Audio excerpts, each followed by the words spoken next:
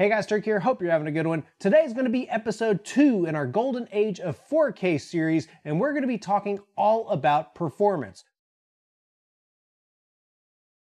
Now before we get carried away, let's take a step back and ask the question, why all the hype for 4K all of a sudden?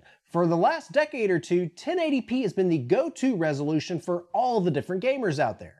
3dcenters.org regularly tracks popular resolutions for entry-level, mid-range, and high-end users, and 1080p, it still has some steam left. Nevertheless, as graphics cards have improved, 1440p has become much more palatable for high-end and mid-range gamers.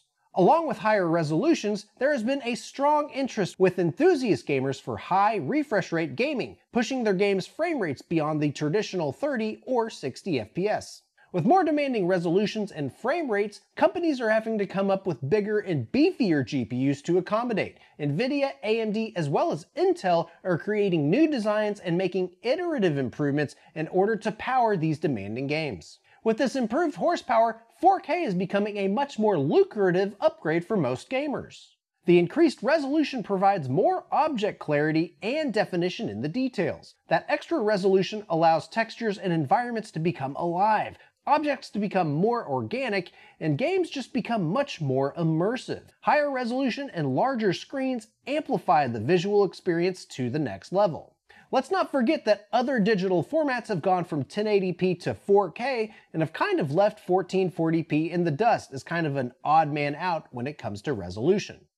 But up to this point, gamers have only had access to a couple different performance tiers from AMD and Nvidia in order to satisfy that 4K urge. Until the second half of 22, 4K generally relegates to the high end, such as Nvidia's RTX 3080 and AMD's RX 6800 XT. On average, these two cards achieve the critical 60 FPS threshold in many games and become the standard for a great 4K gaming experience.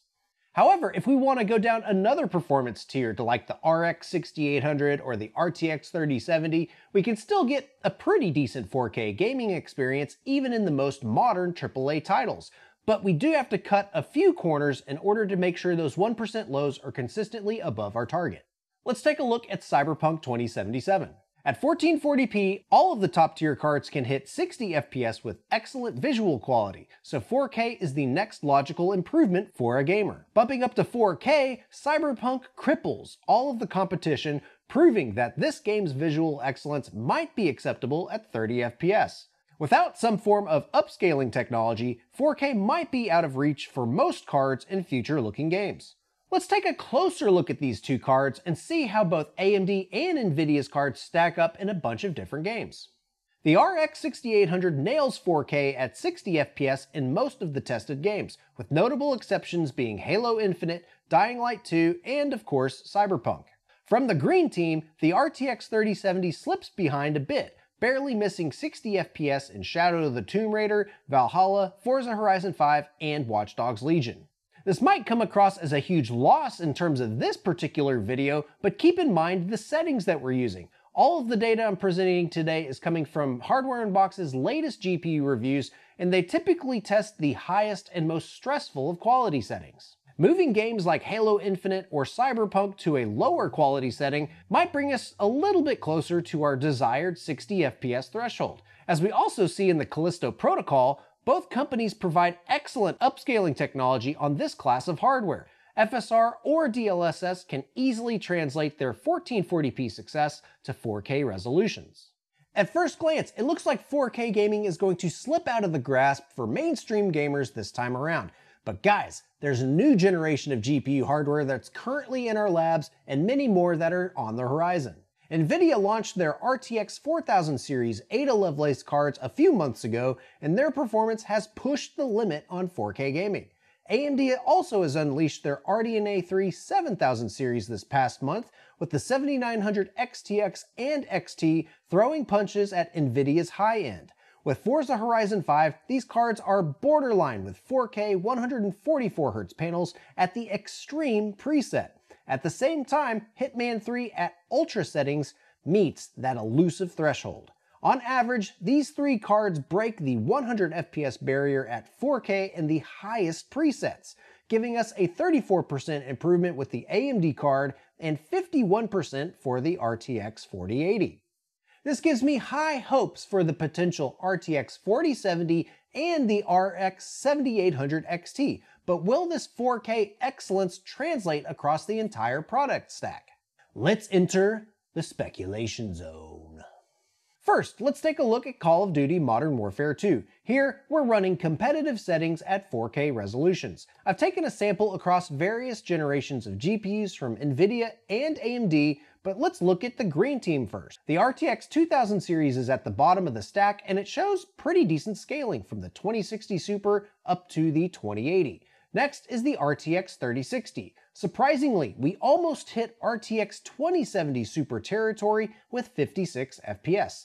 That's a 12% improvement gen on gen and only loses to the higher class 2070 Super by 6 FPS. After that, the 3070. It has much more horsepower than its predecessor and smokes it by 20 FPS gen on gen. Now let's theory craft a bit. If history repeats itself for an RTX 4060, it should be hovering anywhere between the 3060 and 3070 range, which if you put that into perspective, that is a huge win in my book. And taking it a step further with an RTX 4070, that could be hovering right around the 100 FPS on average mark. That means 4 of the 5 standard SKUs from Nvidia, the 50, 60, 70, 80, and 90 series, all are going to be great 4K 60 FPS experiences in most games. Now let's look across the street and check out AMD's cards. The RDNA 1 RX 5000 series cards straddle the 60 FPS threshold here, which is already an excellent start for AMD's GPUs. Looking at the RX 6600 XT compared to the 5700 XT, we are already trading blows with the older generation GPU. With impressive performance of the remainder of the stack, it wouldn't surprise me that even the RX 7500 XT could be a capable 4K card. However, let's keep in mind that this is 4K at basic settings in Call of Duty Modern Warfare 2. This might not apply frame for frame as other games and other quality settings. Still, these relative averages should line up with the general hierarchy. So those GPUs cover kind of the mid-range. How about the low end? Will they be able to play at 4K? Will the 7600 XT or the RTX 4060 be 4K value champions? As I mentioned, all the data I'm showing is from games running extremely tough graphical settings. It is entirely plausible to see low-end cards running medium-ish settings and hitting 4K native gameplay at acceptable levels. Acceptable is of course subjective, but I think it's at least plausible. Take for example the 6600 XT and Red Dead Redemption 2. I've been working through that story and can reliably hit between 45 and 55 FPS using Digital Foundry's recommended settings throughout Act 1 and Act 2. A 30% improvement will bump me up between 52 and 65 FPS. Going over to Nvidia's team, I think that the RTX 4060 or a 4060 Ti-like card, those would be great competitors when it comes to a 4K gaming experience. And to lock those 1% lows up, tack on DLSS 2, and that's going to be buttery smooth. Again, we are in speculation territory here, but none of the things that I've mentioned here are really all that wild. 30% is not unrealistic generation on generation, and I think that applies to a lot of these different cards. 4K gaming doesn't only apply to us PC gamers. Let's take a minute and talk about the redheaded stepchild of the gaming scene, the next generation consoles.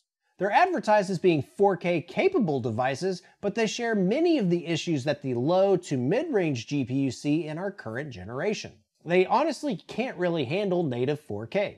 Typically, games on these consoles run at dynamic resolutions set between 1440p and 1800p, which sacrifices a bit of the pixel clarity of native 4K while relying on the TV or monitor to upscale the remaining pixels of the screen. Consoles also have access to various upscaling technologies, including checkerboarding or other engine-specific fixes. But many are starting to integrate FSR into their final shippable products. And some games in performance mode are throwing 4K out the window entirely, and they're going for the 120Hz experience. This typically comes in the shape of aggressive dynamic resolution scaling, which each engine and company has to implement in its own way. At the end of the day though, these next-gen consoles behave a lot like our mid-range GPUs today, like the 6600 XT and the RTX 3060 Ti. Suppose you're willing to cut a few of the corners that the consoles do. If that's the case, mainstream PC gaming should be able to have a 4K gaming experience across the board, even if that stretches the definition a bit.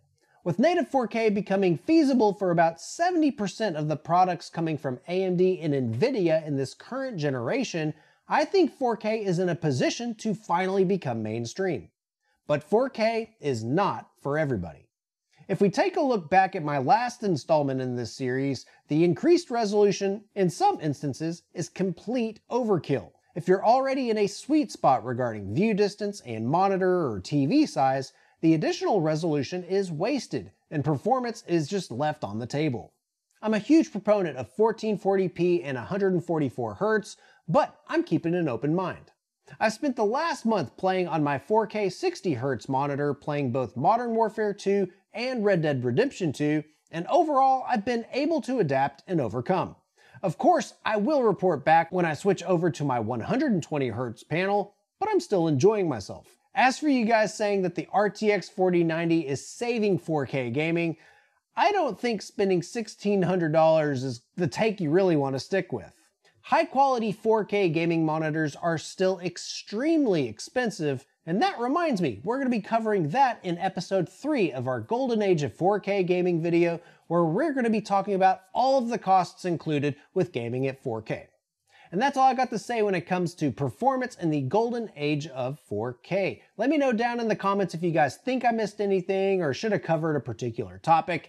As we go into 2023, we got lots of more coverage here on the channel. Check out the Discord where I'll be talking with you guys about that. As always, you can follow me over at Twitter @TheTurk for the latest memes, news, and all that good stuff. But as always, thank you guys for sticking to the end. I hope you'll have a great one. We'll catch you in the next one.